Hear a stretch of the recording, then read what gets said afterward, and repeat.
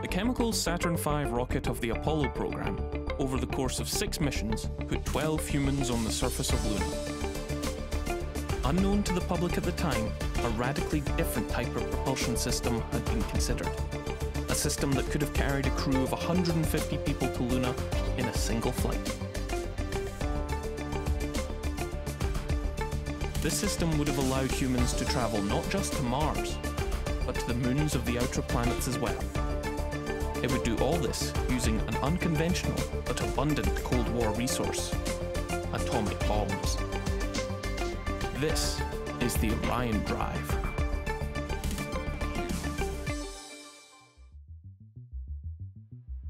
Conventional chemical rockets have been the backbone of space exploration since its beginning in 1957. Their feats have been impressive, however they are close to reaching their peak, due to their relatively low specific impulse.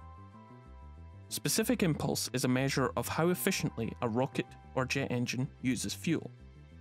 Measured in seconds, it is the change of momentum per unit of fuel used.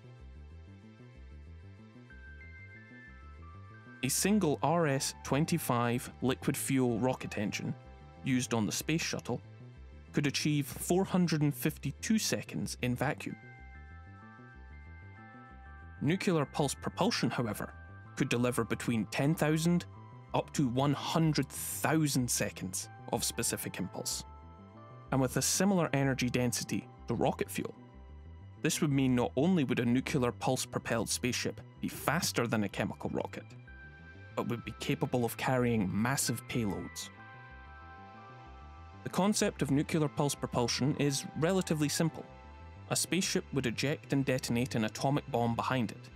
The explosion would then turn a high-density tungsten propellant inside the casing into a fast-moving plasma. The propellant would be held inside the casing in such a way that it would all be accelerated towards the vehicle.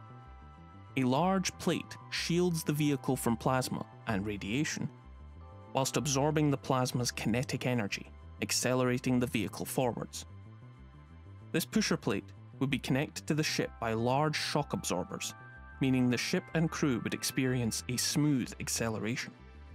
A vehicle of this design could be capable of reaching Mars in a fortnight, as opposed to the 6 months currently possible with chemical rockets. Much of the research into this concept was done over a 7-year period in a US-sponsored endeavour called Project Orion. General Atomics, a subsidiary of General Dynamics, started the project in 1958 as a response to the Russian launch of Sputnik.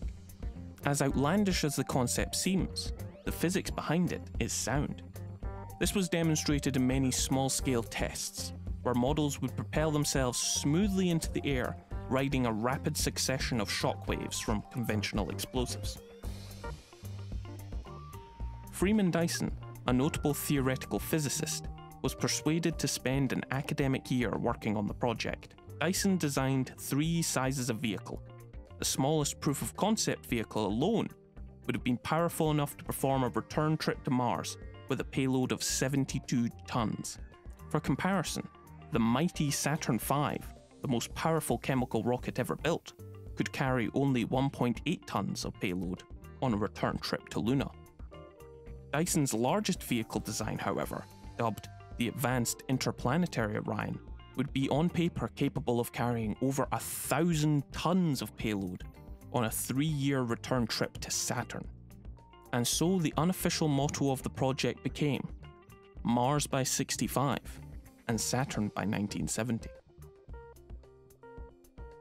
The 9,000-ton Advanced Interplanetary Orion spacecraft would have been constructed less like a rocket and more like a submarine.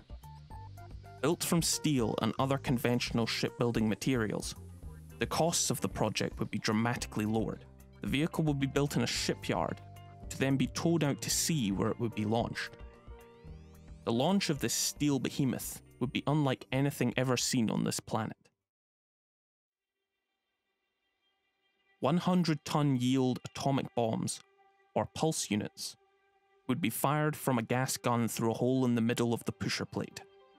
They would be fired and detonated at a rate of 1 per second for the first stage of the ascent, before switching to 20 kiloton yield pulse units every 10 seconds as the vehicle cleared the atmosphere. The vehicle would travel straight up to minimise time spent in atmosphere before circularising into a stable 500-kilometre altitude low Earth orbit. This launch sequence would require the detonation of 800 atomic pulse units. You may now begin to see why this audacious plan was eventually abandoned. The death blow for Project Orion was in 1963, when rising public concern over fallout from nuclear tests led to the signing of the Partial Test Ban Treaty. This put an end to atmospheric nuclear tests, making further development of the project unfeasible. The legacy of Orion, however, lives on. The simplicity and effectiveness of the technology make it an attractive concept, and it is very much within the bounds of today's technology. Any modern-day nuclear pulse propulsion spacecraft would of course need to be built in orbit. The flaws of rapidly detonating hundreds of nuclear bombs in the atmosphere to put a vehicle in orbit are hopefully easy to see. The building materials needed for the spacecraft could be mined from near-Earth asteroids, or lifted using orbital infrastructure, such as a skyhook from the surface of Earth or Luna. In a world where nuclear tensions were a little less strained and where large-scale projects were being pursued in space, there very much could be a place for ships propelled by an Orion-like system.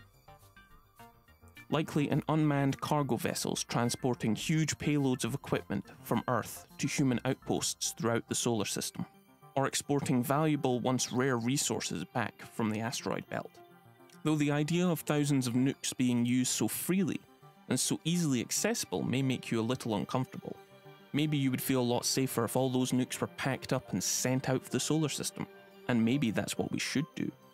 Because we still haven't talked about the most ambitious application of the Orion drive, using it to reach the stars. After the cancellation of Project Orion, Freeman Dyson wrote a paper on what was possible with the upper limits of the technology. An Orion drive spacecraft that utilised 1 megaton hydrogen bombs was theoretically possible of achieving 10% light speed in 10 days. That puts our nearest neighbour, the triple star system of Alpha Centauri, only 44 years away, and 11 other different stars within a mere 1 century of travel time. Perhaps too far for humans, but perfectly achievable for autonomous probes that could send back the first up-close pictures of entirely new and alien worlds.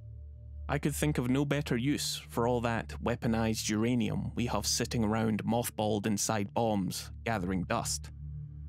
A nuclear disarmament program that took us to the stars.